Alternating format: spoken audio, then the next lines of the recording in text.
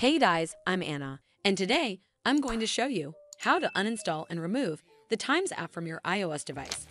So the first step is to tap on this icon to open up your device settings. Step 2, scroll all the way down to General and tap on it. Step 3, tap on iPhone storage. Step 4, from here, search for the Times mobile app and then tap on it. Step 5, once you're on this screen, you need to tap on Delete app. Step 6, tap again to confirm, and you're done. Well, that's all for this video. I hope you found this video helpful. And if you did, make sure you give it a thumbs up to see more videos like this, and don't forget to hit that subscribe button. We'll see you in the next one.